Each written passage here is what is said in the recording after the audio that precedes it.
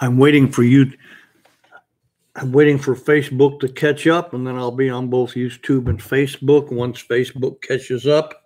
But right now we're on YouTube for just a few seconds, and I'll be making an announcement here pretty quick. Sorry about the delay, but can't get them both to come on at once. Good evening. I'm Dr. George Westlake Jr. from Sheffield Family Life Center in Kansas City, Missouri, and this is Living Answers for Today. I'm here tonight to answer questions about the Word of God, to help with problems that you might be facing in the Christian life, and if you don't know Jesus Christ, to let you know that He Himself is the answer to the complex problems you face today. He's the same yesterday, today, and forever, and He cares about you as if you're the only person that ever existed. I've told congregations for many years and had them repeat the phrase, God loves me, as if I'm the only person He ever had to love. Then I have them repeat, I'm as important to God as any person who has ever lived. And thirdly, I have them repeat, if I'd have been the only one that sinned, Jesus would have died just for me. And that is the absolute truth of the gospel. He loves you that much. No matter what you've done, no matter where you've been, He's knocking at the door of your heart tonight if you don't know Him, to let Him know that He can forgive your sin, to let you know that He can forgive your sin if you receive Him as your Lord and Savior. The Bible says, as many as receive Him, He gives power to become the children of God. Religion's dead. Jesus Christ is alive and well, and He's knocking at the door of your heart tonight. If you're a Christian, I remind you that He said, I will never leave you, nor never forsake you. 5 negatives in one sentence in the original in Hebrews chapter 13. He won't leave you. He's there in the middle of the difficulty that people are going through today. Regardless of what it is, He's there to take us through. And again, I remind you of the scripture I've been quoting recently every week, and the Lord keeps nudging me to do it again. Fear not, for I have redeemed you. I've called you by your name and your mine. When you walk through the waters, I'll be with you. And through the rivers, they won't overflow you. When you pass through the fire, you will not be burned, and neither will the flame kindle upon you. He said there'd be fire, there'd be water, but He would be there to take you through. I remind you, it was not until Shadrach, Meshach, and Abednego went into the fiery furnace that Jesus appeared walking with them. He let them go into the fiery furnace first, and then He was there to sustain them. Isaiah said, when the enemy comes in like the flood, literally from the midst of the flood, the Spirit of the Lord will lift the standard up against him. And he's actually picturing a man walking across the desert of Judea. And when they get a heavy rain, the ground does not absorb it. And our guide told me they've seen a bus knocked off the road because of the onrush of the water in a heavy rain. And Isaiah pictures someone walking through that desert, being hit by the flood. When they're about to go down for the 3rd time, the Spirit of the Lord lifts a standard up against him when the enemy comes in like the flood. And so he's there with you in the middle of the storm tonight. And this is a time for you as a Christian to encourage other people and to let them know that God cares. Invite them to go to your church with you. And by the way, don't stay away. You know, one of the warnings of the book of Hebrews is stop forsaking the assembling of yourselves together, as the manner of some is, and that much more as you see the day approaching. One of the habits that's hardest to get back in is going back to church when we've been missing. And that's why the Bible gives us that warning in the book of Hebrews. If at all possible, try to get back to your church this weekend and take someone with you. If you want your church to grow, again, 90% of anyone that ever receives Jesus Christ is because a friend invites them to go to church. So let me encourage you to invite someone to go to your church. Be faithful to your church during this difficult time, because your church still has ministries going on. And I know your pastor and the board appreciate your faithfulness during this difficult time, as do the pastor of our church. My son is the pastor of our church now. I've been at the same church for 47 years, and I was senior pastor for 33 and then pastor emeritus for the past 14. I turned 89 a couple of weeks ago, and I still have the privilege of teaching every Wednesday night, and I preach a lot of Sundays at other churches, and I thank God as long as He keeps me healthy and halfway sane. I sometimes question the sane part, I tell people, but as long as God keeps me that way, I want to keep proclaiming the gospel of Jesus Christ. We have a lot of questions, and we had a lot sent in because we only went half an hour last week because of the presidential debate, and I've been out of the city, but we had 35 more come in just today. And actually, my daughter sent them to me today. She does all that paperwork for me. And so we have 35 questions. And while we're live on the air, You can put a question in the comment section on Facebook. You can post it there, and it'll be copied down and handed to me while we're on the air, because I can't look at the screen and look at the microphone at the same time. And so it will be handed to me, so don't hesitate to put your live questions in, and they will be inserted between the other ones. I may run over the hour and a half tonight. I'm going to try to get through as many of these questions as I can, and yet want to answer them accurately. When the Bible talks about the angel of the Lord, is it a pre-incarnate of Jesus? Yes, it is. And actually, the word angelos in the New Testament, translated angel, actually means messenger. The same is true of Malach in the Old Testament, means messenger. So the context has to determine whether it's truly what we call an angel or whether it's a messenger of God. And I think the translation, the angel of the Lord, should be translated the messenger of God. Why? Because Jesus is not an angel. He's never been an angel. He created the angels. We are told that in the book of Colossians. It says he is the firstborn. And by the way, that means preeminent. He is the firstborn of every created thing. Why? For by him were all things created. And about 700 years before the birth of Christ, the Greek poet Homer, he wrote the Odyssey and the Iliad. He came up with the Greek phrase ta panta, that is literally translated the all things, and it means everything that exists. And Paul picks up on that phrase in Colossians. For by him were all things, ta panta, created, that are in heaven, that are on earth, visible and invisible, whether they be thrones, dominions, rulerships, or authorities. He's talking about angels, both fallen and good angels there. The all things were created by him and for him. He is before the all things, and in him the all things hold together. And it goes on to say, it pleased the Father that he should be preeminent over everything. And that's the meaning of firstborn. I remind you, 1 Chronicles chapter 5 teaches us that Jacob made his son Joseph, who was the 11th, the firstborn. He is the preeminent one. And you can read about that in the book of 1 Chronicles chapter 5. He made his 11th son the firstborn. Firstborn is the preeminent, okay? So actually, the angel of the Lord is always Jesus, a pre-incarnate appearance of Jesus in the Old Testament. Recall at the burning bush, it says the angel of YHWH, which is God's name translated Jehovah in the King James Bible. Okay, but also in the Hebrew is YHWH. And he goes on to say, the angel of YHWH called to Moses out of the burning bush, and says, the Lord said. Why? Because the angel of the Lord is the Lord Jesus Christ in his pre-incarnate form. Many pre-incarnate appearances in the Old Testament. He appeared to Abraham as a man and said, I'm going to come on Sarah, and Sarah's going to have a child. Angels cannot reproduce. They're spirits. They appear as men, but they're not men. They only appear as men because they're spirits. They're called ministering spirits in the book of Hebrews. So yes, it's always a pre-incarnate appearance of Jesus. What is the sea of the dead in the book of Revelation? Well, actually, it's not called the sea of the dead. It just talks about it, the great white throne judgment after the millennium. It says the sea gave up the dead which were in them, and death and Hades delivered up the dead that were in them. So it's just saying that everyone that has died for any cause will be resurrected and stand there before the judgment seat of God. That's a great white throne judgment. Now, Christians will have already been judged at the judgment seat of Christ. The judgment seat of Christ is for rewards. If you're a Christian, your sin was judged on the cross of Calvary.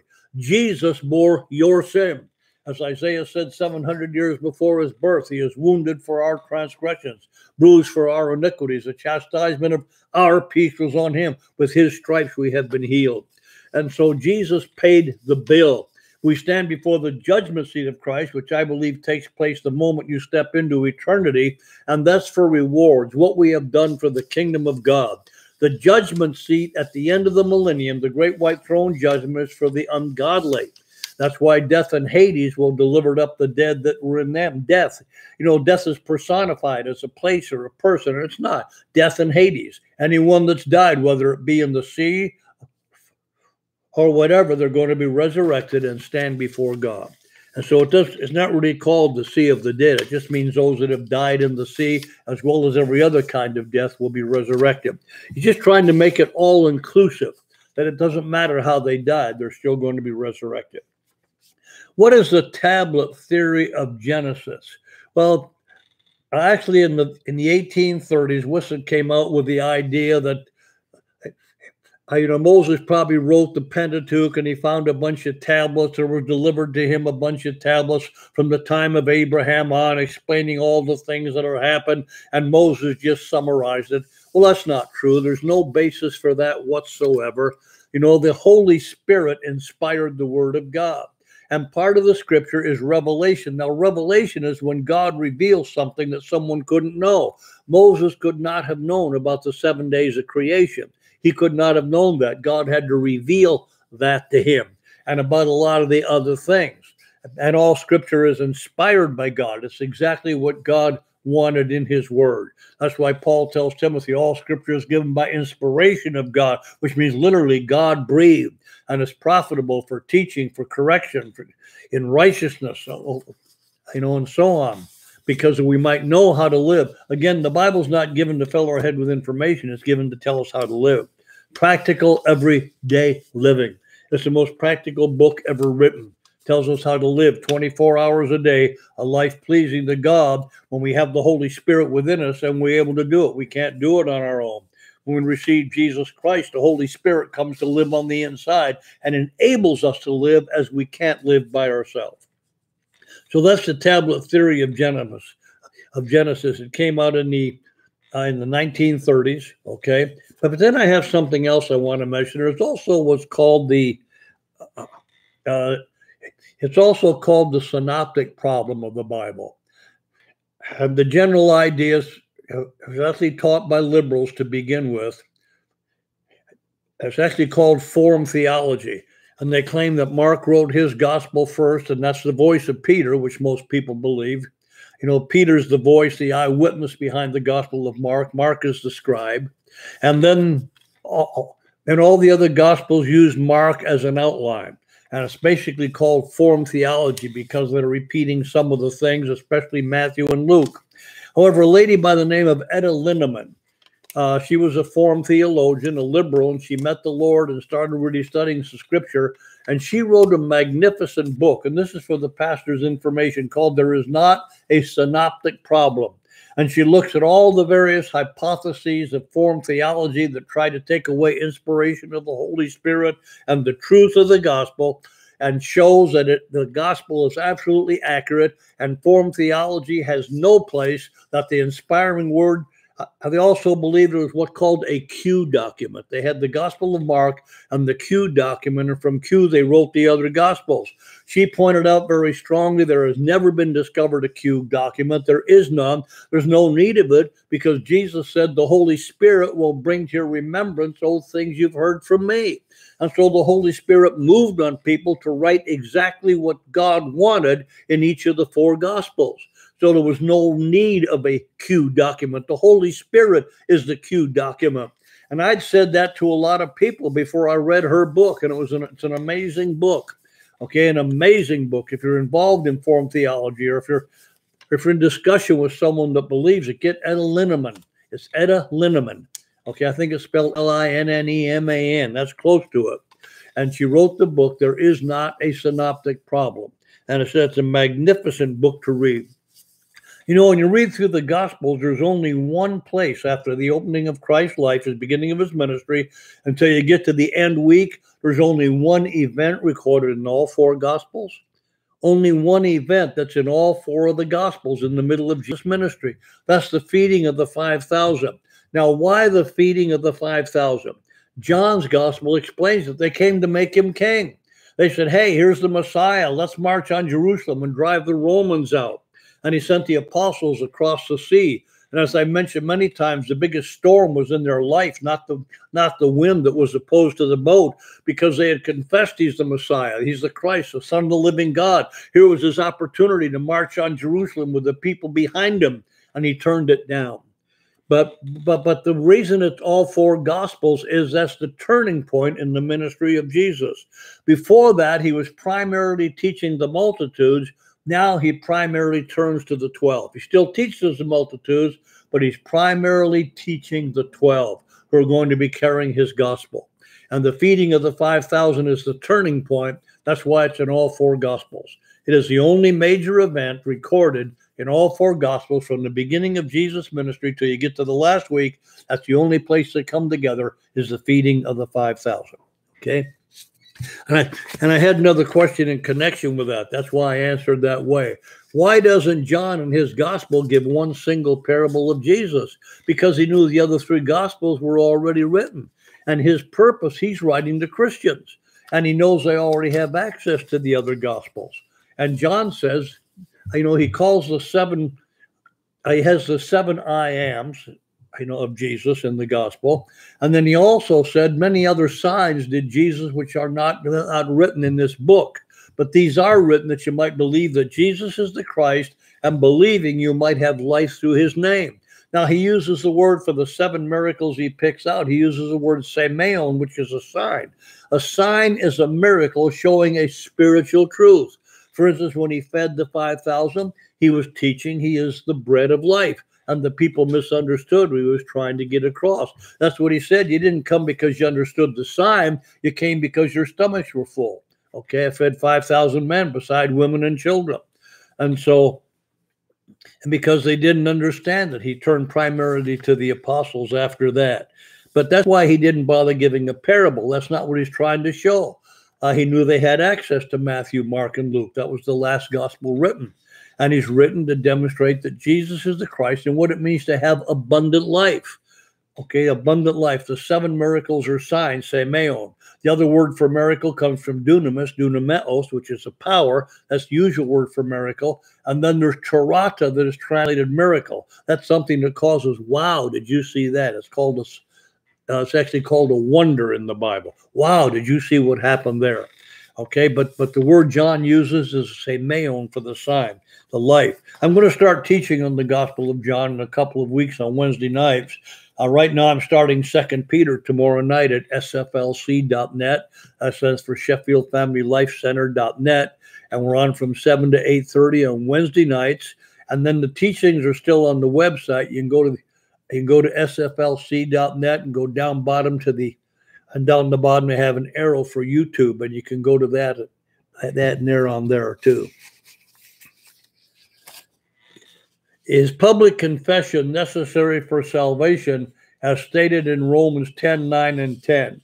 If you will confess your mouth and believe in your heart that God raised Jesus from the dead, if you will confess the Lord Jesus, okay, and believe in your heart that God raised him from the dead, you shall be saved. Believe in your heart and confess with your mouth. And it actually, there's several translations. The New American Standard says, confess Jesus as Lord. And actually, when you read the Greek text, you will confess Lord Jesus, meaning you're speaking that he is now your Lord. Okay, the custom in that day for the Romans was to say Kurios Caesar, Lord Caesar. They said, no, Kurios Jesus, Lord Jesus. And so it's confess Jesus as your Lord, I think is the best translation, which is in the New American Standard. Or just confess Lord Jesus, meaning he has become your Lord. I may want to simply say out loud, I receive Jesus Christ as my Lord and Savior. Okay? I receive you as my Lord and Savior. And that's the way I lead people in the prayer, to actually receive Jesus Christ. Again, 1 John describing the word believe, or not 1 John, John chapter 1 in his gospel. As many as receive him, he gives power to become the children of God, even to those that believe in his name. So he defines believing and receiving as the same thing, because the basic word translated believe is actually translated receive some places in the New Testament. And the best test of belief is action. I believe this chair I'm sitting in would hold me. That's why I sat in it. That's what belief is. Belief changes your life. It affects the outcome. And so when you receive Jesus Christ, it affects your outcome in every way. It affects your life in every way possible. Okay, the New American Standard Bible is an extremely accurate translation. Okay. That's what I tell people to get for a good study Bible. If you want a good study Bible, get the New American Standard. Now, actually, the English Standard Version, which is a revision of the old Revised Standard Version. Now, the old Revised Standard Version was not a good translation, but they've improved it a whole lot, and I'd say 10 million% in the English Standard Version. And it's a very good translation. Now, a translation is word for word of what it says in the scripture, one word for one word. Once in a while, you have to use two. And what a lot of the translations are actually what you call dynamic equivalent. And what the translators did, they looked at the original language and then used their own words to express that. So they're not literally a translation. Okay, the translations are the King James. The New King James is very good, by the way. The New King James is very good. The New American Standard and the English Standard are word-for-word translations, okay? Word-for-word translations, not putting it in somebody else's wording. And the only problem with putting in your own wording, sometimes your theology can influence how you do something. And that's why I recommend a word-for-word translation for serious Bible study. Why did Jesus tell the rich young ruler he could be saved by obeying the commandments? Well, you have to look at the whole story. So let's look at Mark chapter 10. Let's look at Mark chapter 10. It's also recorded in Matthew's gospel. Luke mentions it. Okay, Mark chapter 10. And I'm going to have a little bit of trouble reading tonight because my eyes have been bothering me. Okay, I picked up some kind of infection in my right eye while I was out of town. Just got back in this morning from Dallas. And it was actually hurting before I left here. But we read in Mark chapter 10, beginning with the 17th verse.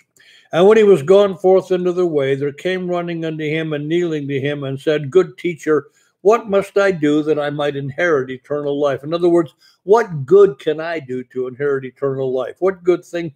And the other translation says, What good thing can I do, the other gospel, that I may inherit eternal life? And Jesus said unto him, Why do you call me good? There's none good but one, that's God. I mean, he wasn't denying the fact that he was God. If you're only recognizing me as a teacher, don't call me good.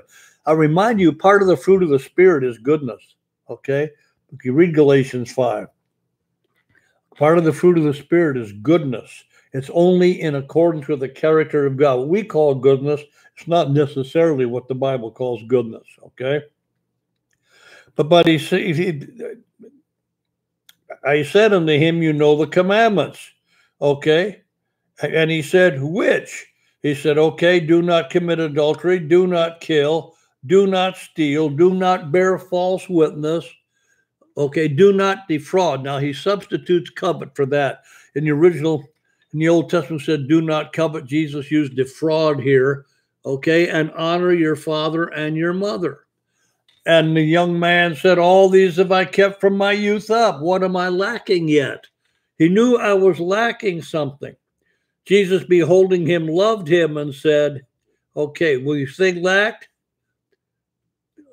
Oh, okay, now, he said, I want you to take all that you have and sell it and give it to the poor and take up your cross and have me. Take up your cross and follow me, and you'll have treasure in heaven. What was going on? When Jesus quoted the commandments, he only quoted the last 6 that have to do with our relationship with other people. In other words, loving your neighbor as yourself. What was lacking in his life? The first 4 that have to do with our relationship with God. And as you read the story, he went away sorrowful, for he had great possessions. What was happening? Jesus never told any other man, any other person in the whole Bible to do that. Why?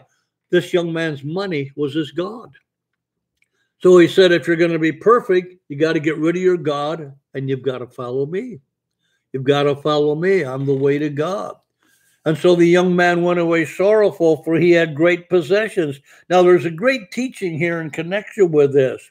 And Jesus looked round about and said unto him, How difficult it is for the rich to inherit the kingdom of God. And the disciples were astonished. They said, Who can be saved? Well, it sounded like some people today. Well, if you got faith, you're going to be rich. If you're a good person, you're going to be rich. Then why does the Bible say the poor are rich in faith in the book of James? Okay. Now, but they had that same idea. And Jesus said, hey, it's easier for the camel to go through the eye of a needle than for a rich man to inherit the kingdom of God. Now, some of you heard that the eye of a needle was a gate in Jerusalem that a camel really had to scrunch down to get through. No, because they said, who can be saved? And he said, with men, this is impossible. So he was talking about an impossible situation.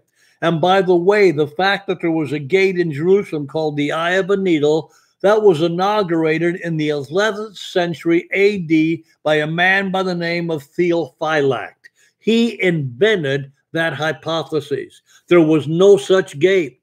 And whatever it was, he said a camel could squeeze through it. Well, what Jesus said, he said, with men, this is impossible. So he was not describing a gate that some camel could just barely get through. He was describing an impossible situation. What would it be? To put a rope through the eye of a darning needle. No, he said, with men, this is impossible, but with God, all things are possible. Meaning God can put the camel through the eye of the needle. Now, it's going to be hard on the camel, but God can do that.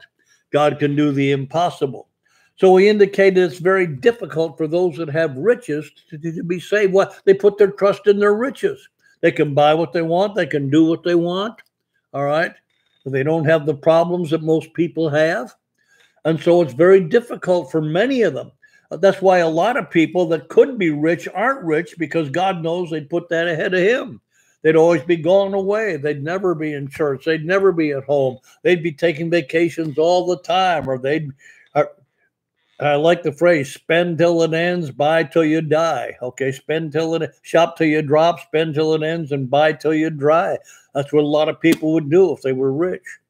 And so God can't trust a lot of people with that. Now, I know most of us think we could be trusted with more than we have. But, God meets our need. And that's the main thing. So that's why he told the rich young ruler he was dealing with the fact that his money was his God. He never told anyone else to sell what you have and give to the poor. Just that one man, the only man. I've never been able to read the entire Bible. What would you recommend as the best way to do this? Reading it chronologically from Genesis to Revelation can seem a little overwhelming at times. Yeah, some people can read it that way, and some people it doesn't work well for them. And I suggest maybe reading like Genesis and Exodus, and then going and reading maybe Matthew and Mark, or go to the New Testament. Okay, then go back and read Leviticus, Numbers, and Deuteronomy. Then go back and read the Gospel of Luke and the Gospel of John, and then go back and read Joshua and Judges and maybe First Kings and Second Kings, and then go and read the book of Acts, and read maybe Romans and Galatians. Jump back and forth between the old and new, but I do recommend going through the Old Testament in chronological order, okay, and the way they're written. Now, they're not always in the order they happen, but you can read it in chronological order so you don't lose track.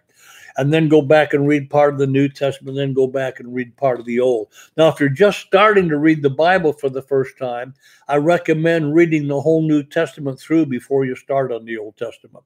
Read the Gospels through a couple of times, then go to the book of Acts and the letters, and then possibly the book of Revelation, then go back and start in the Old Testament. Okay, but read the New Testament through a couple times before you get to the Old Testament. Because the adage I've explained several times on this program is that every truth in the New Testament is found in the Old Testament, but the Old Testament is explained by the New Testament. And the phrase I heard many years ago was that the new is in the old contained, but the old is by the new explained. So the New Testament throws light on a lot of the truths in the Old Testament, such as Isaiah 53. 700 years before his birth, wounded for our transgressions. Unless you go to the New Testament, you don't understand what it's all about. The old is by the new explained. Some people reverse it. Some people reverse it and try to explain the new by the old, and they come up with all kinds of strange teaching. Okay. So that's the way I do it. That's the way I do it. But whatever works best for you, there's no pattern that's correct or incorrect. No pattern correct or incorrect. Okay, let me see what this is. The restrainer who keeps the Antichrist at bay, the Holy Spirit. If so, if he leaves at the rapture, will be saved during the tribulation. It is not the Holy Spirit. The Bible says in him we live and move and have our being. Okay. There's nowhere you can go that the Holy Spirit is not. That's why the psalmist said, if I make my nest among the stars, you're there. If I make my bed in hell, you're there. And he's not trying to run from God. He's talking about the fact that no matter where he is, God is there. In him we live and move and have our being, we're told in the New Testament. So who is the restrainer? The restrainer is the Holy Spirit in the church. The last message of the Bible, Revelation 22, the Spirit and the bride say come. It's the Holy Spirit in the body of Christ that is the restrainer, proclaiming the gospel in this world, announcing the good news of Jesus Christ, okay? There is a witness, there is a light shining in the middle of this darkness, and we need to let our light shine as never before. We need to be more vocal than we've ever been. Stop being so concerned about being politically correct and be biblically correct. Not to go people with a yam, yam, yam attitude, but to let them know no matter what they've done, no matter where they've been, that God loves them and he can change their life and set them free and make it better and have a relationship with him and have everlasting life in the presence of God. It's not what the customer comes in for, it's what he goes out with that counts. That's why I don't care why people get saved as long as they get saved. If they get saved to escape hell, if they get saved so they can go to heaven, if they get saved to have a better marriage, if they get saved to stop a habit, it doesn't matter. The main thing is they meet Jesus Christ and then things start to change in all of their life. That's the main thing. So the restrainer is the Holy Spirit in the church. You are the salt of the earth. Salt is antiseptic. I mentioned the statement once saying it's septic, and I had a doctor correct me. No, it's antiseptic. Okay, it stops the spread of poison. And you are the salt of the earth, and you are the light of the world.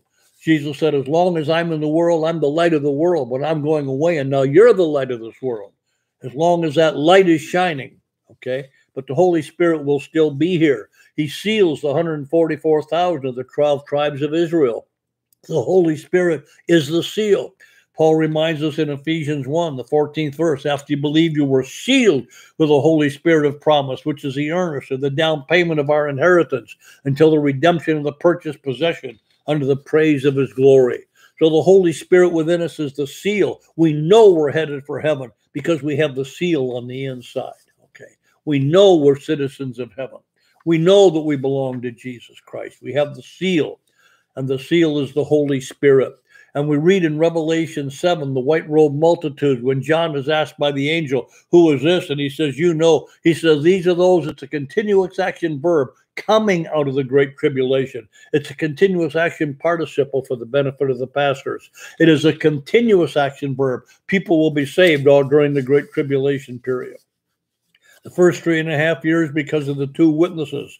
After that, there will still be people that know what happened. I'm one of those that believes the rapture will be one of the noisiest events in the history of the human race. Okay? But they're probably going to attribute it to aliens or something like that. And that seems to be the direction we're headed.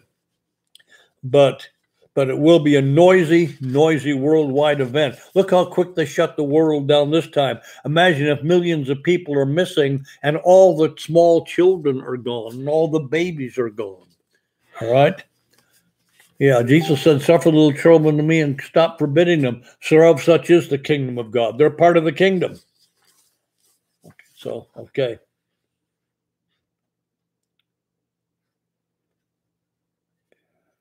I don't know what prophecy you mean. What is your take on the Bereshith prophecy? Now, Bereshith is the opening chapter of Genesis. Bereshith bara Elohim, in the beginning. Bereshith is in the beginning. So I don't know what the Bereshith prophecy is. You'd have to elucidate me a little more about that. I don't know what it's claiming. If it's a date setter, it's wrong. Okay, Jesus said when they asked about the date, and I've repeated this for the whole 47 years I've been in Kansas City, they asked Jesus about when he was going to restore the kingdom of Israel. He said, it's not for you to know the chronos nor the kairos. Chronos is how much time is going to pass. Kairos is the appointed time. It's not for you to know. In other words, he says, I'm coming as a thief. And even when Paul in Thessalonians talks about the rapture of the church, he says, now concerning the times and seasons, the same two Greek words, chronos and kairos, I'm not going to write unto you. Why? Well, the Lord's coming as a thief in the night. In other words, I'm not going to waste time trying to figure it out. He's coming as a thief. Several times in the book of Revelation, he says, I'm coming as a thief. The day of the battle of Armageddon is going to be known. There's only two events that come as a thief in the night without any warning. One is the rapture of the church. The other one is the beginning of the 7-year period called the Great Tribulation, or the Day of the Lord. They're simultaneous events, the rapture of the church and the beginning of the Day of the Lord. Okay? You're coming as a thief. So are you going to believe Jesus, or are you going to believe the date setters? I don't know if that's a prophecy of some date setters or not. They've always come along, and they always have to change their mind and say, well, it's going to help. I made a mistake by 1 year. Okay, and then they write another book. But you're going to believe Jesus or the date setters.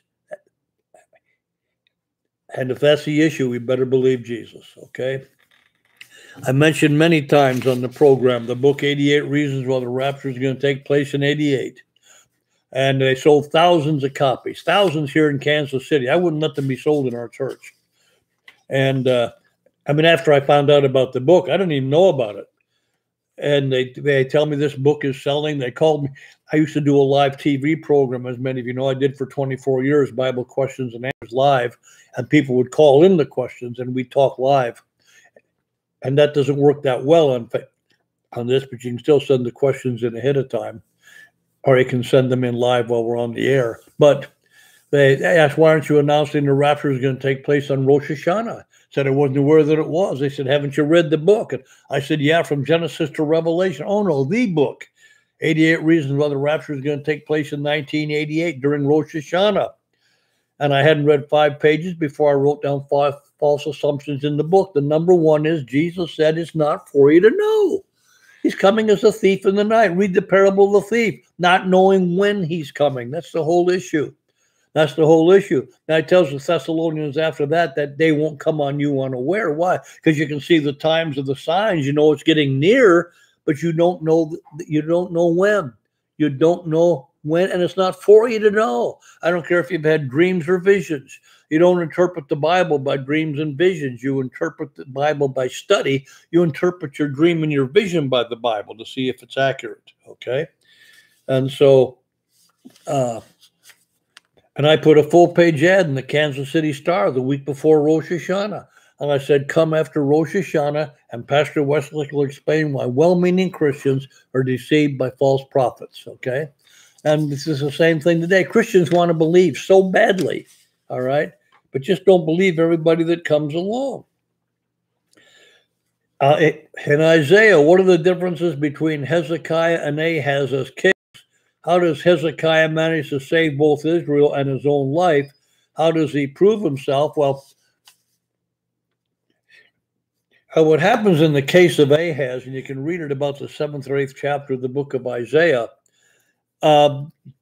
he talked about the Assyrians coming down from the north, and Isaiah did, and he said, ask a sign from the Lord. Isaiah to tell Ahaz the king to ask for a sign. And he said, I'm not going to ask God to give a sign.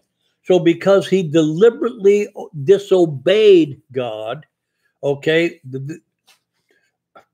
Sennacherib, the king of Assyria, came down. They took he took the northern kingdom of Israel. Then they came down against Jerusalem. Well, Hezekiah, he took a stand against it, and he got a letter from Sennacherib saying, hey, none of the other kings have been able to stand against me. He took the letter and opened it in the temple before the Lord. And so God sent Isaiah to him. Because you're trusting me, I'm going to deliver. And Sennacherib, he sent the Rabshakeh, his spokesman. And he came and he criticized the king and said, and he went on and had the people of Israel trembling. And Hosea went in before the Lord, and Isaiah sent the message to him, because you believe God, that God will protect Jerusalem. Okay, 60,000, no, it was 80,000 people in his army died that night. Now, the man ruled for 20 more years and never came near Jerusalem again. In his archives, he doesn't say what happened there, but he never came near Jerusalem again. Okay, never came near it. And maybe it was 66,000. I don't recall the exact number, but you can read it in the book of Isaiah, chapter 36, 37, 38, 39, 4, right there in the middle, okay? right there in the middle of the book of Isaiah, or you can read about it in Chronicles. But he took care of it. But he, I mean, if God tells you to ask a sign, ask a sign. Okay, if God tells you to do something, do it. And Ahaz didn't want to do that. I'm not going to ask the Lord to give me a sign. Okay. Can you please tell me your views on who can and who should take communion?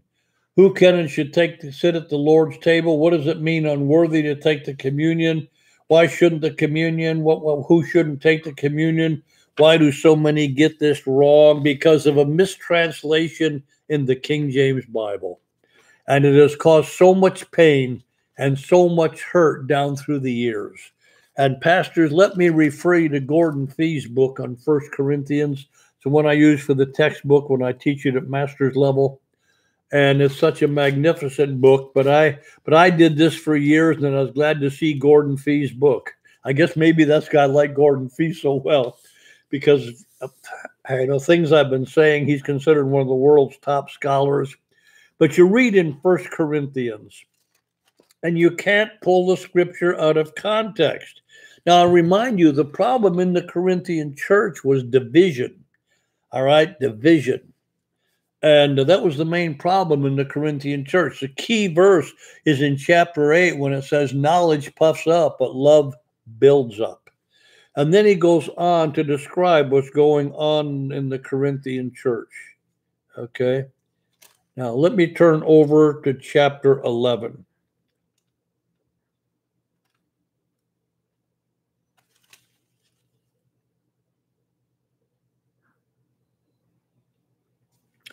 Starting with verse 29.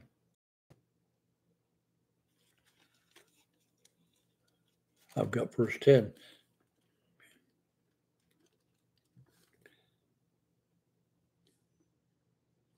Starting with verse 18. My eyes are playing tricks on me tonight. I mentioned I have an infection in one of my eyes, and so I'm having trouble reading. First of all, when you come together in the church, you cannot eat the Lord's Supper. What? You can't eat the Lord's Supper. Why? For in eating, now this is the context, every one of you takes before the other his own supper, and one is hungry and another is drunk. Don't you have houses to eat in and drink in? Or do you despise the church of God and shame them that have not? Now, you got to see a background here. There's two different opinions when you look at the background. Number one, they had what they called a love feast. We would call it a potluck dinner. Everyone would bring food that could. Okay, they would eat and they'd talk a little bit. They may have had a message, because don't forget, most churches were little house churches. And because they didn't have big churches to worship in when the church first started, they had house churches. That doesn't mean we need to go back to that, all right? But they had house churches. And then they would cap it off by taking the communion service. Now, you can see what was from going on here. The poor people weren't getting any food to eat. I go out and I've got money, so I eat all my own food. And here my poor brother or sister, part of the body of Christ, is doing without food. Now, some people believe the wealthy people would come together first and they would eat. And Paul is telling them to wait until the poorer people got there. But it may be either way. In any event, the poor people were not being taken care of. You notice all the way through the New Testament, you're told to help those that are poor. You're told to help those that are being mistreated. You're told to help those that are less off than you. Now, when he goes on, for I've received of the Lord that which also I deliver you. The Lord Jesus, the same night in which he was betrayed, he took bread. Now, let me point something else out.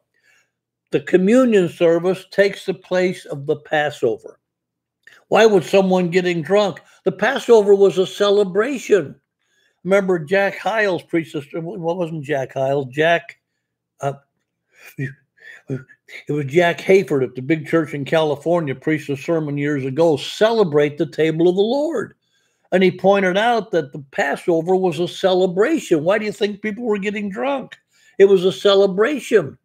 And if you read the Old Testament, the feasts were instituted for you and the strangers that are in your house, strangers that are in your land, the stranger too. You go to Israel today, if they're celebrating, they'll invite you, some of them, into their homes to share it with them.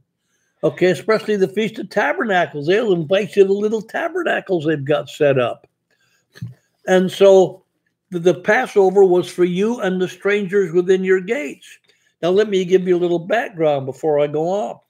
I got called years ago on the TV program, and the person said, if I'm coming to your church and you're having communion, I can't take it, can I? I said, of course you can. He said, what if I'm not a member of your church? I said, that doesn't matter. It's the Lord's table. He said, what if I'm not a Christian? I said, it's the Lord's table. You're welcome to take it. Who would Jesus turn away from his table? He said, come unto me, you that labor and are heavy laden, and I'll give you rest. Take my yoke upon you, learn of me, for my yoke is easy and my burden light, and you'll find rest for your souls. I had someone say, well, only the apostles were at the early supper. Why? Because that's all the people he had to take it. That was his intimate family. Now the whole world. He died for the sins of the world. But let's go on reading here. Let's go on reading. Now remember the background. The poor were doing without food. Okay?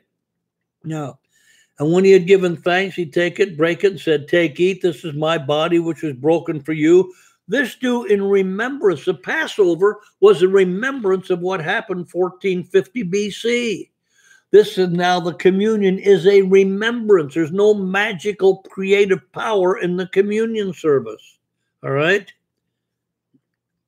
And at the same manner also he took the cup when he had supped, saying, this cup is the New Testament of my blood. Drink it in remembrance of me. For if you eat this bread and drink this cup, you proclaim the Lord's death till he comes. It's an announcement. By the way, he didn't say how often to do it. Therefore, whosoever shall eat this bread and drink this cup of the Lord. Now, the King James says unworthily. Read any of the other translations. They say in an unworthy manner. What's the unworthy manner? I'm eating my food and I'm not giving the poor people any. Okay, it's not any personal worth or any personal holiness. Some people are so afraid, as Gordon Fee says, they're afraid to take something that's supposed to be of great spiritual benefit to them.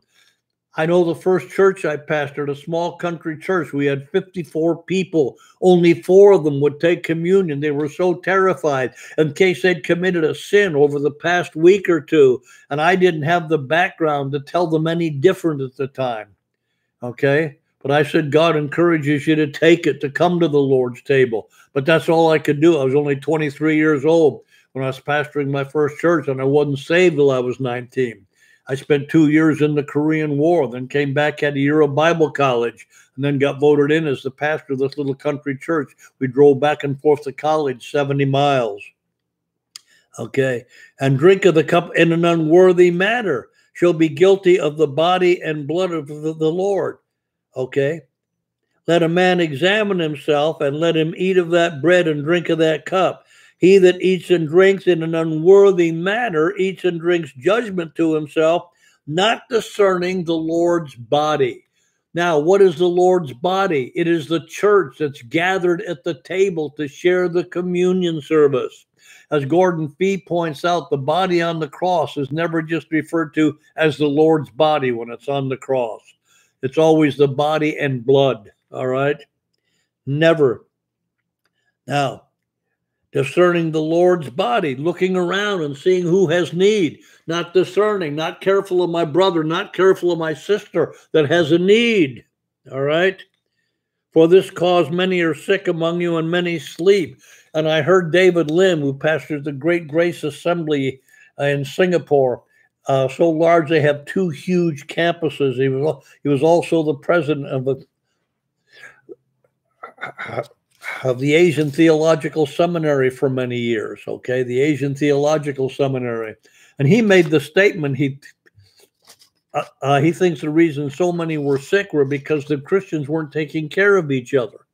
Okay, and Gordon Fee says this is not argument against it. He said this is a statement of fact. Just a statement of fact. For if we would judge ourselves, we would not be judged of the Lord. When we are chastened of the Lord, we should not. When we are chastened of the Lord, said we should not be condemned with the world. Now he doesn't end reading there, but most people do. Wherefore, my brothers, when you come together, carry one for another. In other words, make sure everybody gets food. And if you're that hungry, eat at home. All right, eat at home, that you come not together into condemnation. The condemnation is not taking care of the needy. It's got nothing to do with, am I holy enough to take the communion of the Lord? He invites us to his table, the Passover celebration. He paid the bill for our sin on the cross of Calvary. He invites us to share as the body of Christ. And so much has been done to damage people through that. So much has been done. And we've done that for years. And let me give you another story. And when I was senior pastor, when we had communion, okay, I didn't do it that often, but when we did, I actually built the whole service around the communion service. And when I got done preaching before we had communion, I always gave an altar call. And I always do to receive Jesus Christ personally. Okay, we have people come down, pray with them. Now stay in your seat because we're going to have communion after. But you come down, we'd have prayer for those receiving Jesus Christ, and then go back and sit down. Now I'd say as this communion table is passed out, the Lord invites you to his table, whether you know him or not. But if you've never received Jesus Christ, as you're eating this bread, remember that his body was broken for you. As you're drinking this cup, the Bible says the life of the flesh is in the blood, and he poured out his sinless life for your sin on the cross of Calvary. So God can forgive you for your past, no matter what you've done. And as you eat this communion, why don't you receive Jesus Christ for the first time in your life? And again, I've given an altar call for salvation. People have come down. After the communion, I always asked, how many of you received Jesus Christ for the first time in your life, taking that communion? Hands go up all over the church. Now, our auditorium sees 3,000. Hands go up all over the church. There have been literally hundreds and hundreds of people saved taking the communion service. Taking the communion service. They met Jesus Christ. Then we have them come down after. Someone would like to pray with you after the service. If you feel you want to come down, let someone pray with you. But they received Jesus Christ taking the communion service. And this idea of I'm unworthy. Of course you're not worthy. Who would, well, they said, well, the apostles took it. Were they worthy? Peter sure wasn't. He was about to go out and curse and swear and say he didn't know the Lord. And Judas certainly was not worthy. Okay, the Lord still gave him the communion. So, we make issues of things. That one word in the King James Bible, unworthily. Okay, again, every other translation, an unworthy manner. Read the verses before, read the verses after, read the whole context of 1 Corinthians. Okay.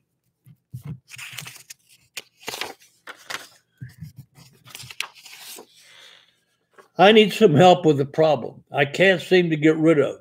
There is an evil, foul, tormenting spirit in my house. I've been quoting Psalm 91 7 times a day. I walk around the house quoting the scripture. I open the door, play worship music, and say, get out. I used to praise and worship God. Why don't you now? Okay. I listen to scriptures and prayer at night when I'm asleep. I call on Jesus for help, and this spirit won't leave. What else should I do? The spirit caused my family and me heartache and pain. Are you sure it's a spirit and not just natural things that are happening to your family? Because number one, it sounds like your heart is right before God. You may get some other Christians to walk with you and to pray. And I know some people go around and anoint their house with oil. And oil won't keep a spirit out because a spirit's a spirit. I know people go around and anoint their windows and doors. Well, the spirit can come any other way. But the battleground might be taking place right here. That's where the battleground is. And the best way to fight that battleground is to focus your mind off what the enemy's telling you and focus your mind back on the Word of God. Sounds to me like you're making a good effort. I'm going to ask people in your private prayers, would you pray for this person that God will give wisdom and maybe just send someone else to pray with you at that house, and believe God, because it sounds like you're doing that. You command him to leave in the name of Jesus and command him not to come back. The Bible says, I give you authority over all the power of the enemy. And the way I explain the difference between authority and power is an 18-wheeler can rumble down the street and shake your house, but a man comes out with a badge and goes like that. That's authority, and all that power comes to a screeching halt. And Jesus said, I give you authority over all the power of the enemy. So you have to be able to sort what's happening naturally and what happening is caused by the enemy. And I think sometimes we can play every event that happens to us as being caused by the enemy. Now, I've got an eye infection. I don't think the enemy necessarily caused that. I might have got near somebody that had one. I don't know. And we don't know what happened, why I have an eye infection. And it might be the enemy, but it might just be a natural cause. So we just need to pray and believe God for you and with you. It sounds to me like you're doing everything you can, but just command him to leave and not come back. And the enemy won't leave you alone. As long as he's bothering you this much, he's not going to leave you alone. So we have to learn to fight the battleground of the mind. That's the biggest battle. Paul says, oh, we don't walk in the flesh. We don't war according to the flesh. The weapons of our warfare are not fleshy, but they're mighty through God to the tearing down of strongholds, casting down that high thing that opposes itself to the knowledge of God, casting down imaginations, bringing every thought into the captivity of Christ. Well, how do we fight that? Paul tells Timothy, God has not given us a spirit of intimidation. The only place the word used in the New Testament is self-controlled mind. So we focus our mind off the lie of the enemy and focus our mind on the word of God. Greater is he that's in me than he that's in the world. All right? And the truth of God and the word of God. And it sounds like you're trying to do that by reading it, but you might have to take your mind off what the enemy's telling you and focus on it. Okay, that might be the battle you have to fight. That's always the hardest battle. That's always the hardest part of the battle because we're human and we never stop being human. But we'll be praying for you, all right? I don't want to make this program of prayer, but I will pray for you after the program's over. I will believe people that are watching to pray with you too. Okay, I got a couple more here.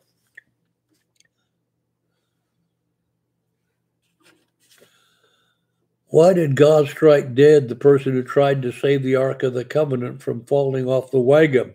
Wasn't he just trying to help? Well, the commandment of God was don't touch it. I mean, if God gives you a command, it doesn't care what your motive is. It was a flat disobeyment to what God said. And only the Levites could touch it. Okay? They were the only ones that could do it. It was their job to carry it. And God it's like I mentioned earlier, the Lord told King Ahaz, I know through Isaiah, that I asked the Lord for a sign, and he said, I'm not going to do it. And God judged him because of disobedience. You know, God doesn't, we need to obey God. Okay, that's why. Okay, that's why he was trying to help, but he was disobeying God. You don't touch that. Okay, you don't touch it. How do you witness to someone who wants proof, not scriptures? Well, I wouldn't. I mean, I don't try to prove I exist. There's nowhere in the Bible that God tries to prove he exists. Okay, God never tries to prove he exists. The proof is on their part to prove he doesn't, which you can't do. But I'd recommend some of Lee Strobel's books. Okay, The Case for the Creator, The Case for the Cross, The Case for Jesus, The Case for the Bible, some of the best apologetic books there are. And they're very simply explained, okay, by Lee Strobel. The Case for a Creator is a very good one. I recommend that every college student, if you have a college student, get them The Case for the Creator. And The Case for the Christ, the movie. If you're not aware of Lee Strobel, his wife accepted the Lord. He was an investigative reporter, and he started out to disprove the resurrection because of his wife's faith. I mean, he talked to scientists and everybody else, and he ended up becoming a Christian because it's one of the best attested facts in all of history, the resurrection of Jesus Christ. And again, books by Lee Strobel. And God can use a book like that. I used to use a book called Evidence That Demands a Verdict by Josh McDowell. And there are many atheists to whom I gave a copy of that book and said, I dare you to pray this prayer.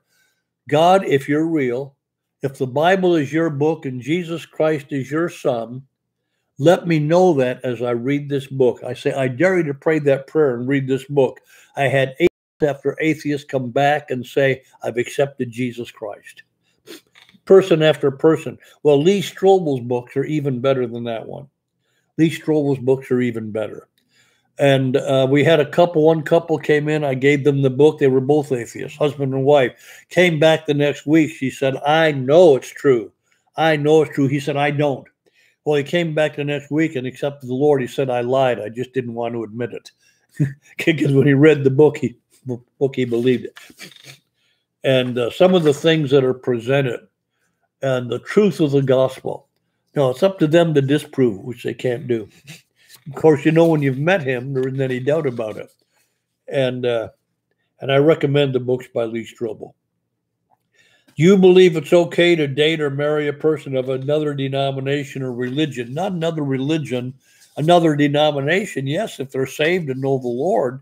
The issue comes down, not do you belong to a church. The issue comes down, do you know Jesus Christ? A believer should not marry an unbeliever. Okay, a believer should not marry an unbeliever. I've refused to marry more than one couple over the years. I've refused to marry them. No, you're going to have to go somewhere else. I've refused to marry a number of couples down through the years. One couple, they only knew each other for 10 days and wanted me to marry them. I said, no, you're not ready.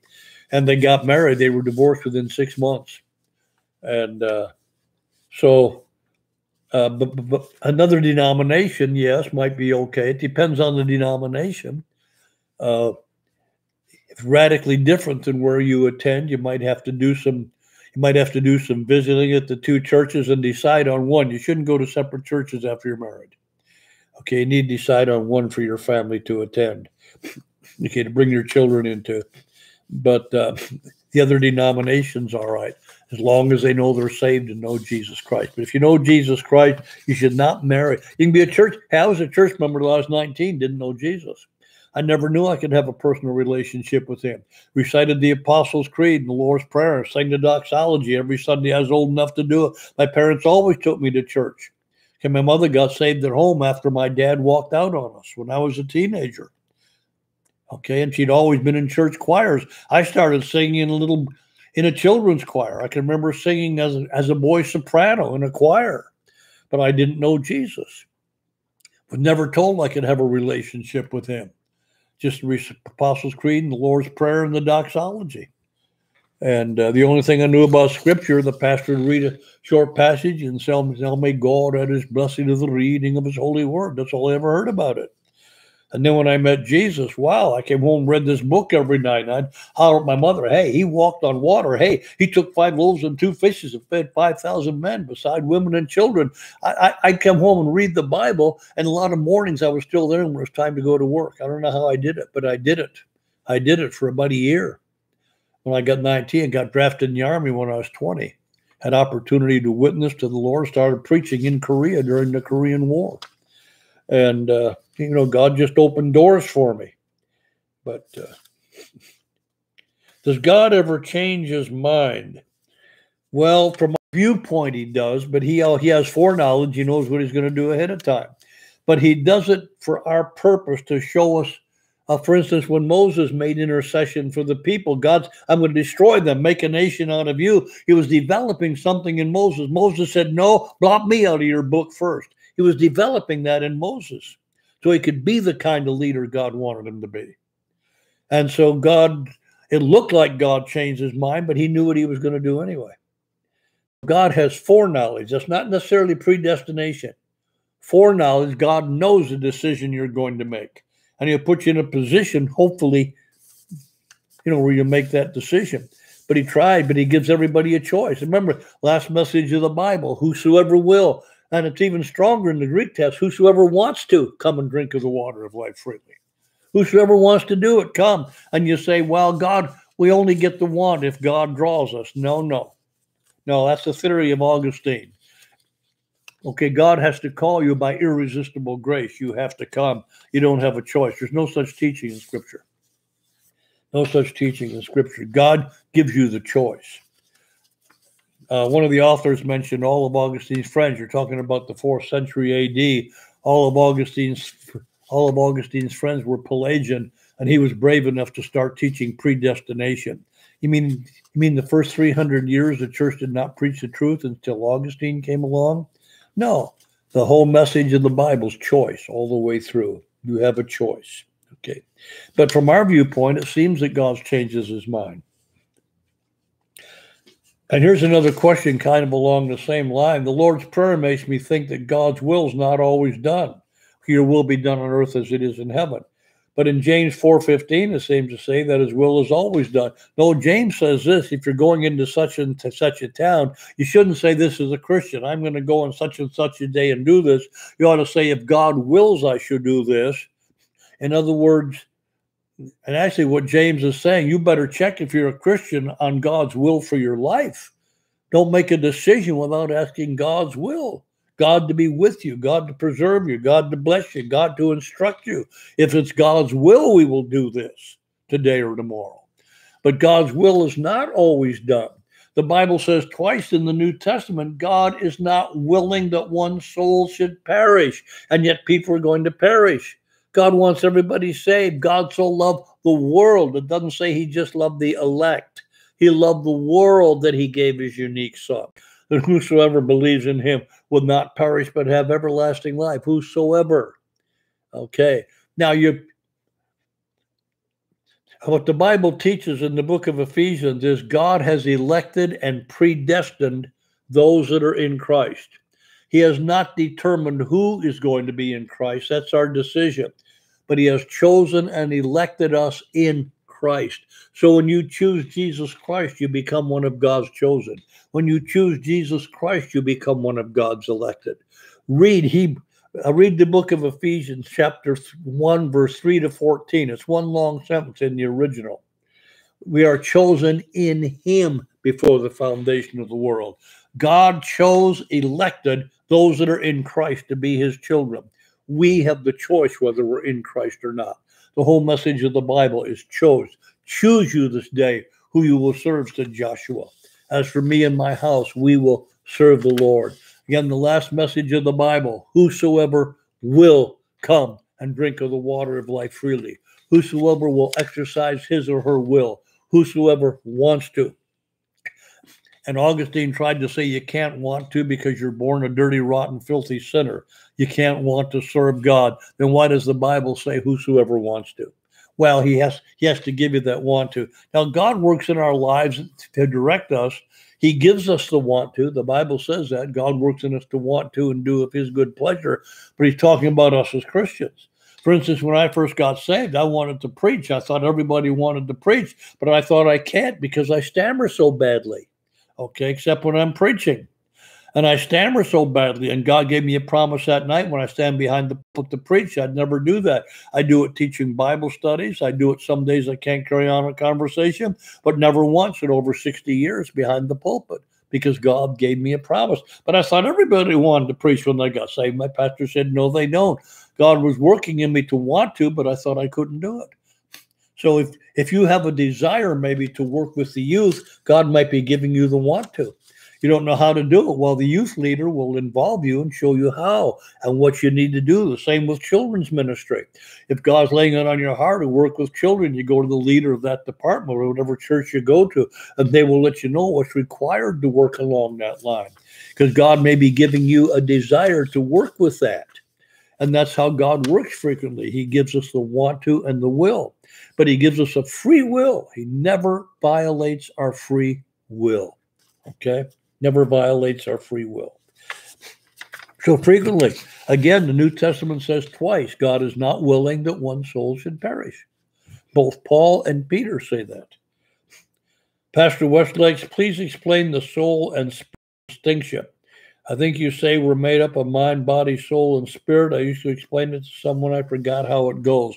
Well, the way I explain what a human being is, I draw a target. I have an outside circle, a second circle, and an inner circle. Okay, the outside circle is the body. We live in a tent called the body. It says in Genesis 1, God breathed in the man's nostrils the breath of life, and man became a living soul.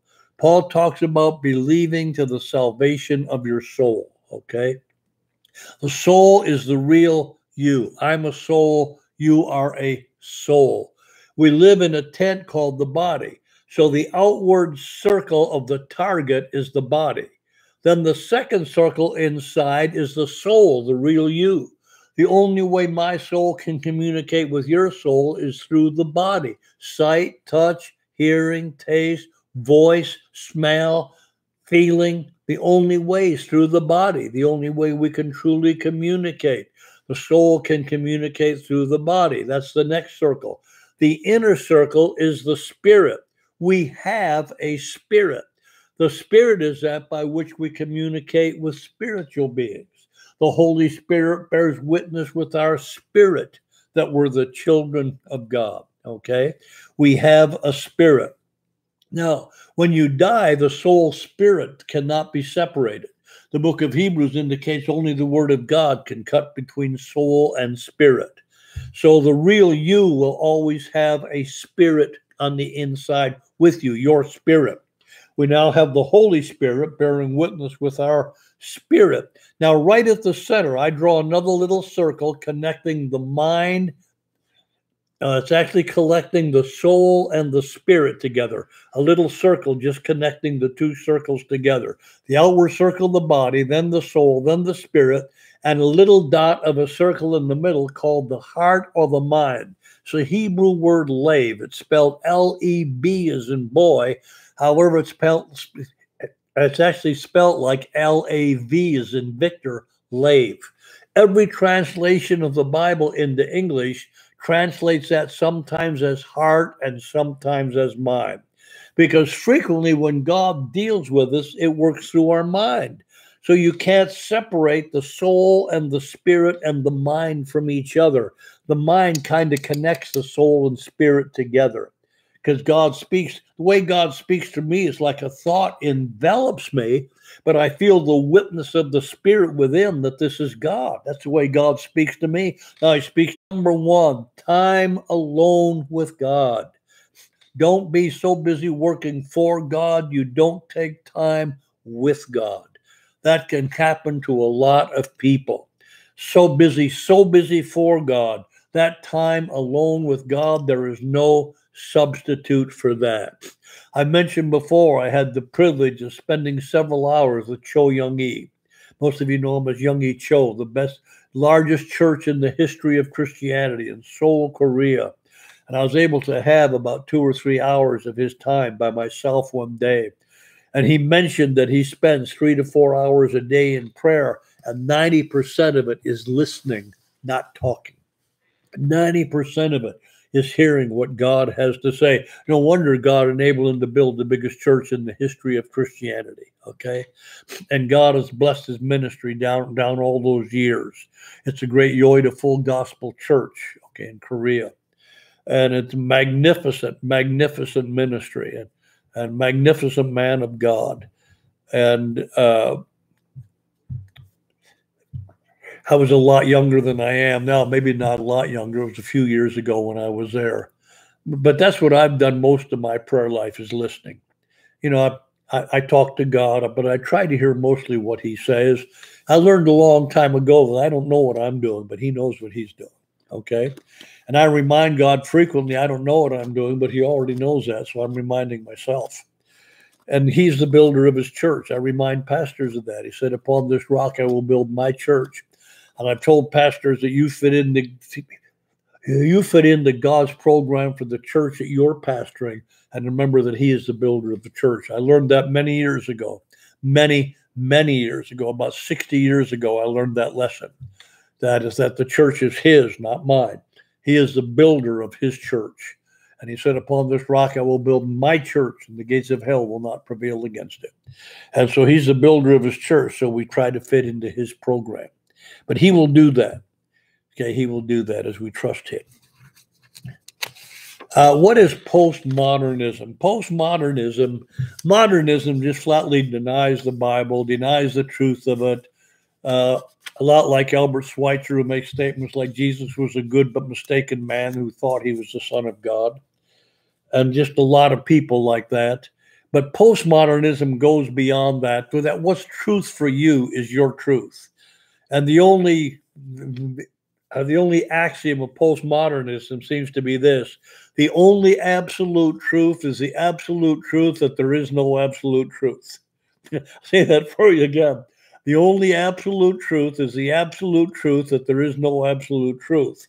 Well, if there is no absolute truth, don't believe in the draw of gravity, get up on the top of the church and jump off and see what happens. There is absolute truth. But basic postmodernism, what's right for me is right. Jesus and me have our own thing going. You know, what's right for my life is right. No, no, no, no, no. What you believe is right for you. No, there is truth and there is absolute truth, and it's written in this book. It comes from the God that created everything. This book works, folks. It's the most practical book in the whole world. When you preach this gospel and see people of every imaginable background changed in the name of Jesus Christ when they receive him as Savior, see people delivered from habits of a lifetime, see a lifetime transformed, set free by the power of Jesus Christ, to me, that's still the greatest miracle. Still the greatest miracle. Lives are transformed. We can look out at our church every Sunday and see people from every imaginable background that Jesus Christ has set free by his power and by his amazing grace. And he still sets people free. That's the message we need to deliver to people. That doesn't matter what you've done. God loves you. He cares about you. He paid the bill for your sin. And if you start serving him, he'll change your life. He will forgive and forget your past. Never bring it up again. He will forget it. If anyone be in Christ, they are a new creation. Old things are passed away, and all things have become new. And God's able to keep you as long as you're willing to be kept, as long as you want to be kept. That doesn't mean you can go out and live like the devil. No, you can't do that. The Bible's very clear on that in the New Testament. Why does God give these warnings in the New Testament? Because it can't happen? Why does he bother giving the warnings if it can't happen? He gives warnings.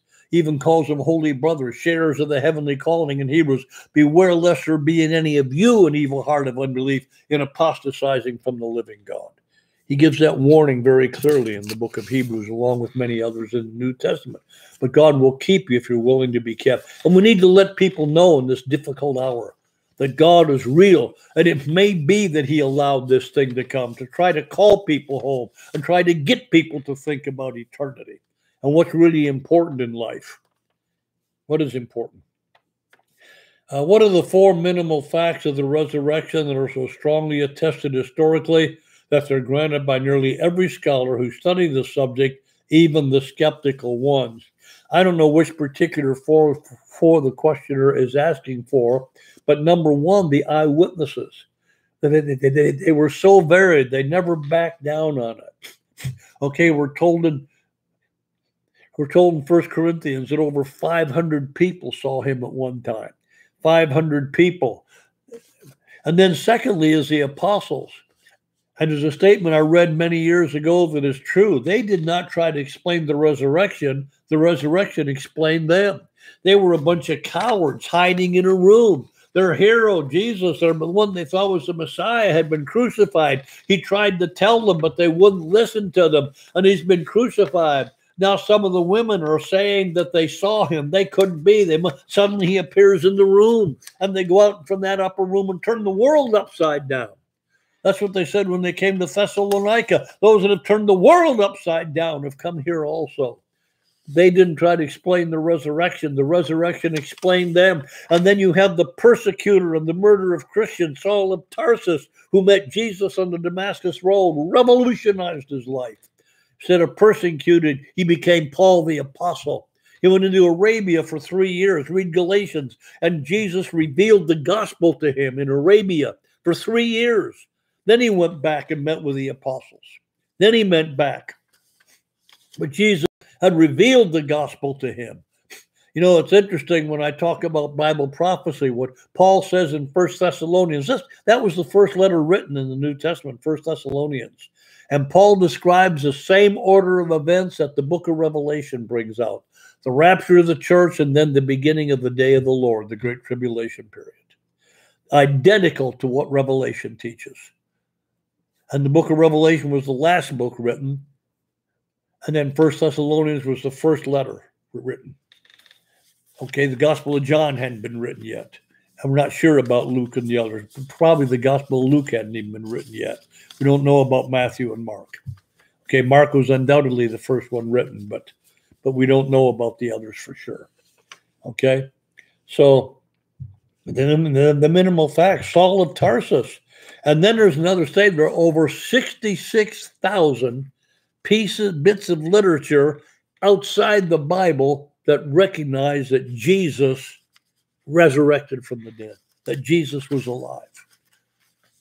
Did you know when Muhammad wrote the Quran 500 years later, he knew he couldn't deny that Jesus was seen after his crucifixion? He admits that Jesus was born of a virgin. By the way, he has a whole chapter about the Virgin Mary. He doesn't even tell you who his mother was. He mentioned several times in the Quran that Jesus was born of a virgin, but he teaches that someone else died in Jesus' place. Why? He knew he couldn't deny the fact that Jesus was seen after his crucifixion. And the fact, medical science, the things that happened on that cross, there's no doubt that he was dead. And no doubt that tomb was empty. Another fact is the Roman soldiers that were guarding that tomb, they said, well, his disciples came while we slept and stole him. Had that been true, the Roman soldiers would have been killed. They'd have been executed for letting the body get away. And they weren't. That's another proof of the resurrection. The proof is overwhelming, folks. It's the best attested fact of ancient history. Best attested fact. You know, some people say there really wasn't a Jesus. Oh, yes, there was. He was. And he was born according to the scripture. And it is a best attested fact of history. Okay? The same people don't doubt that, Homer, the Roman poet, lived. They don't doubt that. Even though it was somewhere between 700 and 1000 BC. They don't doubt that. They don't doubt that Alexander the Great lived 300 BC. They don't doubt that Socrates, who was a teacher of Aristotle, who was a teacher of Alexander the Great, they don't doubt that they lived. Why? Because the devil hates the name of Jesus. You notice Hollywood never says, oh, Confucius or old Buddha, always Jesus. Jesus' name is the one taken in vain by Hollywood. Okay? Always. Why? Because Satan is the god of this world. And there's one name under heaven given among men whereby people can be saved. That's the name of Jesus Christ. Why does the church say that God did not create evil when he himself claims that he did in Isaiah 45:7, Lamentations 3:38, and Amos 3:8? But what is the evil he's talking about? He creates. Okay, if you read Isaiah 45:7, it's the Babylonians that are going to ultimately come and destroy Jerusalem. In Isaiah, it's the Assyrians who are going to come ultimately and destroy the northern kingdom of Israel. Okay, and they're going to come, and only Jerusalem was spared. There's actually a whole lot of, as I mentioned earlier on the program, a whole lot of the cities of Judah were destroyed by Sennacherib. Jerusalem was spared because of Hezekiah, and his faith. And the whole city was spared. But it's because of the enemy coming, and he's going to destroy the northern kingdom. He's going to take them away captive. That's what they meant by the evil in this context. That's what he's talking about. When you get to Ezekiel, it's the Babylonians that he's talking about, both in Ezekiel and Lamentations. This evil is coming upon us. Yeah, what is it? Nebuchadnezzar. And that evil was the Babylonians that were going to destroy Jerusalem and carry them away captive. And God says, I'm creating this evil. Why? Because of your sin, because of your idolatry, because you've turned away from me. And that's what Amos says too. That's what Amos talks about. Okay, I'm going to take you out of my land. I like what Amos and Hosea say. They're against the northern kingdom of Israel and idolatry. And some of the most expressive of the minor prophets, Amos and Hosea. You're a baby too stupid to be born, he calls them. Okay, just a whole bunch of pictures like that. And they say our lovers give us our corn and our wine, meaning our idols. And God says, I'm going to show you who's giving your corn and wine. I'm going to kick you out of my land. Because it's my land, not your land.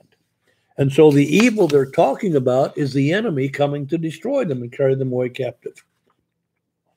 Here's something else. I've heard for years that speaking in tongues is a language that the devil can't understand. If that's the case, if someone speaks a tongue in another nation or third world country speaks tongues and it's English, wouldn't the devil understand those languages? In Hebrews 6:4-6 is the author talking about when we lose faith in God or we backsliding. Well, actually, there isn't anything in the Bible that teaches the devil doesn't understand you when you're speaking in tongues. I've heard people speak known languages. I mentioned before that when I was in the Army, there was a little Korean girl about 10 years old, got baptized in the Holy Spirit, and about the only English the children knew was GI, give me some gum, GI, give me some candy, because we were always giving it out to the little kids as we drove through the streets of Seoul and the small villages. We were always giving candy away. And that's about the only English they knew. And I saw this little 10-year-old girl get baptized in the Holy Spirit in the church I was attending. And she used perfect English like you would use to write a doctoral dissertation. And she used words like omnipotent and omniscience, the all-seeing God and the all-powerful God. Perfect English. And about all she knew was, GI, give me some gum. GI, give me some candy. I heard my mom speak in Latin. Heard my cousin ask her, Aunt Elsie, when did you learn Latin? And asked me, when did I learn it? And my mother had spoken language in a family gathering. First time we went to witness to our relatives in Canada. My mother was born in England. My dad was born in Canada. And they moved to Detroit 3 months before I was born. So I was the only American on both sides of the family. And we went up to witness to our relatives after I met the Lord when I was 19. And my grandmother's house was full. My mother started speaking in tongues. And I'd never given an interpretation before. And God gave me one sentence at a time to say in English. I'd only been baptized in the Holy Spirit about a month before.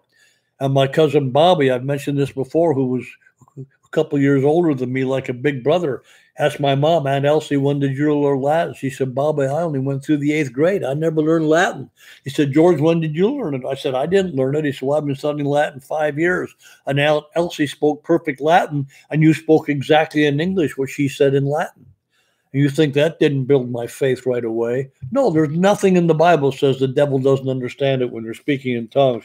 Now, there may be a language. Maybe God has a language we don't know. But I imagine usually it's a spoken language somewhere, but maybe not. It says, Paul talks, I speak with the tongues of men and angels. So we don't know a whole lot about tongues of angels, but we do know about tongues of men. And then the Hebrews chapter 4, verses 4-6 says basically this.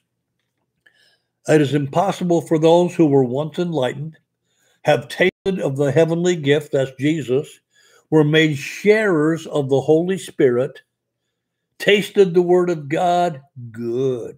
And the powers of the world to come, good, and fell away, to renew them again to repentance, saying they keep on crucifying the Son of God afresh and keep putting him to an open shame. He's talking there about the apostate, the person that no longer believes Jesus is the way of salvation.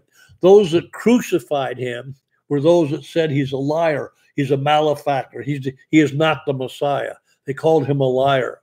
So someone that's had faith in Jesus Christ and turns to something else away from Jesus is an apostate. And I read one book that said only Jews can do that by going back to Judaism. No, the whole Bible's for the whole body of Christ.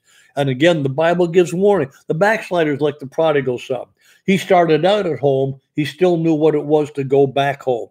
And I'll remind you, when he came home, the father said, this my son was dead. He's alive again. That's the backslider. But Hebrews chapter 6 is talking about the apostate. Okay.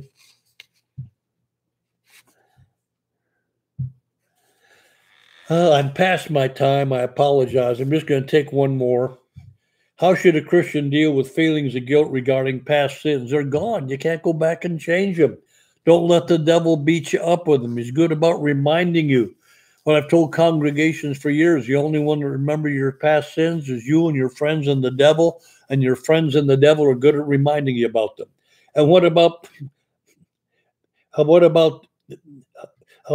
sins past salvation? Now that you're saved, yeah, you feel bad for it, but you can't go back and change it. Just ask God to help you be stronger the next time and learn to say no. Okay? Again, if you don't have a church home, you're in the Kansas City area, I do invite you to Sheffield Family Life Center. We have service at 9 and 11 on Sunday. Wednesday night, we have the adult service and youth service going on. The youth are in the gym. And then on Sunday, we have 9 o'clock and 11. During the 9 o'clock service, we do have children's services, okay? And we do have the youth services going on too, but we have the children's services during 9 o'clock. And you can bring your family. We do spacing. The children do spacing. We have a large auditorium, a large complex if you don't have a church home. If you do have a church home, you belong there Sunday, okay?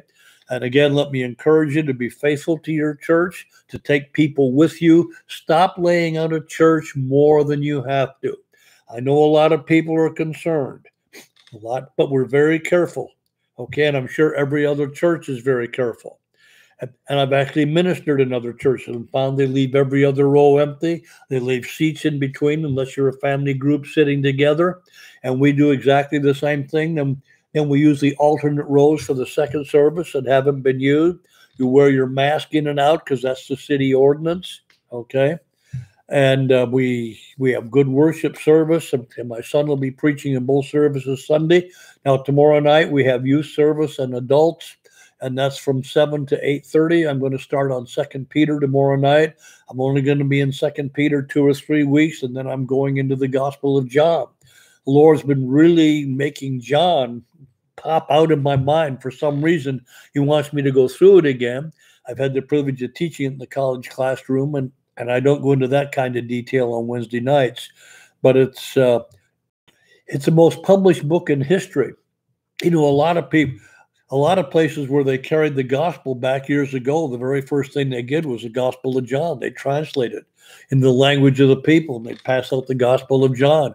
Understand Wycliffe is still doing that in many places. And it's the most copied book. It's written to Christians. Okay, it's written to Christians. Matthew wrote to the Jews, showing Jesus as the promised Messiah. Mark wrote to the Romans who were interested in action. There's not much teaching in Mark. It shows him going straightway immediately from one mighty act to another. And then Luke is written to the Greeks because, I remind you, the gods of the Greeks were Pallas, Zeus, glorified human beings. He shows Jesus as the last Adam, traces his family tree all the way back to Adam to show that he's the last Adam, the perfect man who didn't fail where our first parents did, and he restores us back to God, what Adam lost. And then John's written to the Christian to show what the abundant life is like. And he shows the 7 signs, as I mentioned earlier.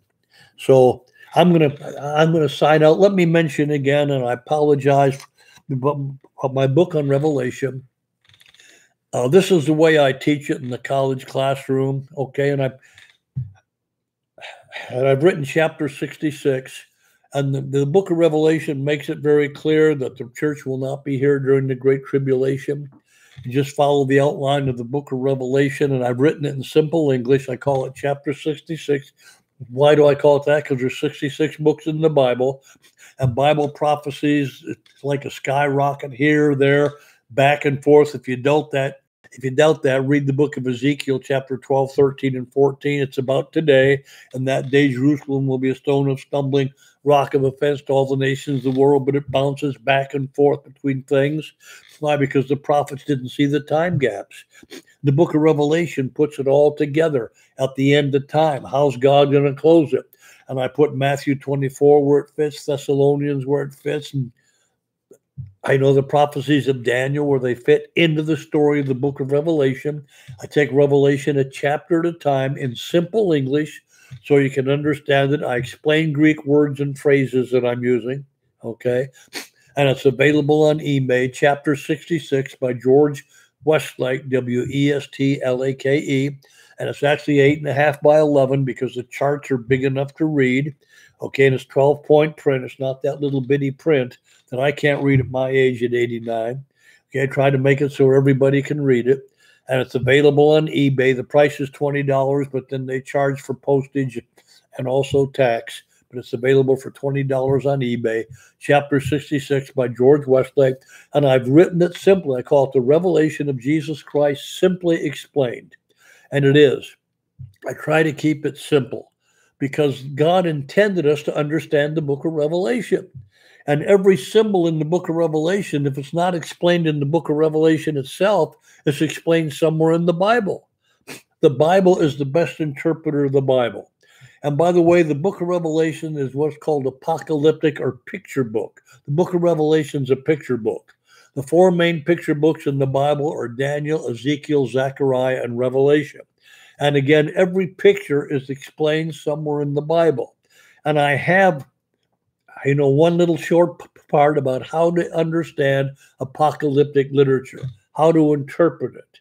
Okay, it's called hermeneutics, how to interpret apocalyptic literature. Simple principles. Number one is the Bible is its own best interpreter, okay? Because you can find the symbols explained in the Bible. And again, this chapter 66, how it's going to end.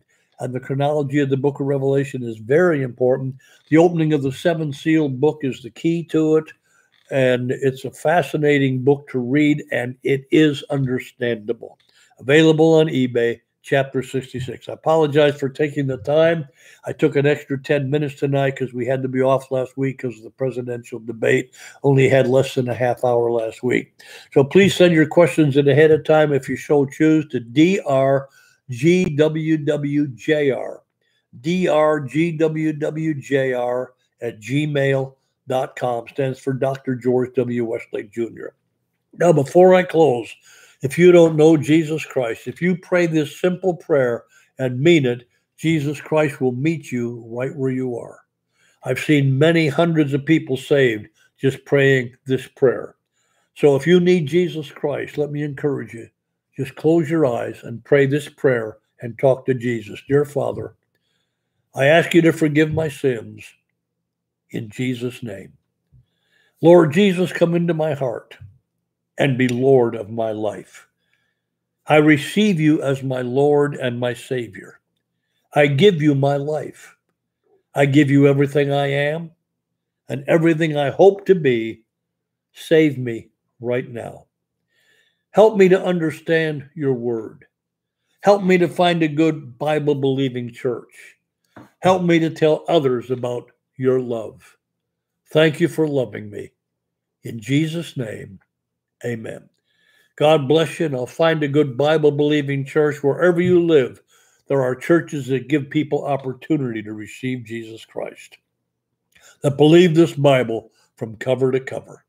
May disagree in some other areas, but the important area is receiving Jesus Christ. God bless you. Have a great week in Jesus.